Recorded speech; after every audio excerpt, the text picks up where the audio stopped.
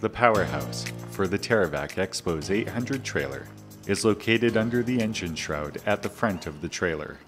Ignition and emergency stop controls are found on the passenger side of the engine shroud.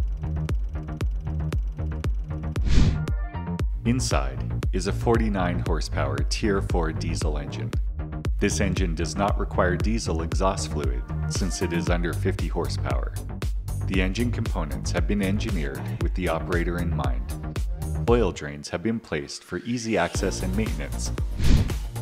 The TerraVac also has 2 levels of filtration. The Cyclone is the first filtration stage. It captures most of the dry material carryover as the debris body fills. The second stage filtration is an easily accessible drum filter that you may recognize from our CV series hydro excavators. Particulates down to 10 microns are filtered out at this stage.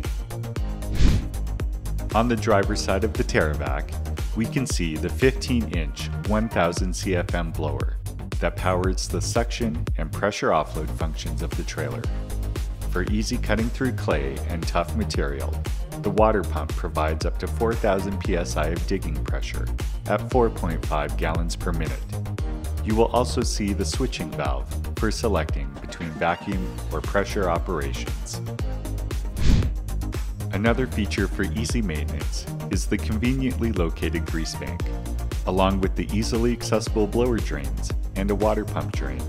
The TerraVac has been engineered for simple, quick maintenance at the end of the workday or during routine scheduled maintenance. To control the vacuum and pressure operation of the TerraVac, levers are located on either side of the back of the engine shroud. The vacuum setting is used for typical hydro excavation operation. The pressure setting allows for pressure offloading of wet material via the 6-inch decant valve located on the rear door of the trailer. To set the blower to neutral, place the lever to the vertical position as indicated. For more information, visit kaiserpremier.com.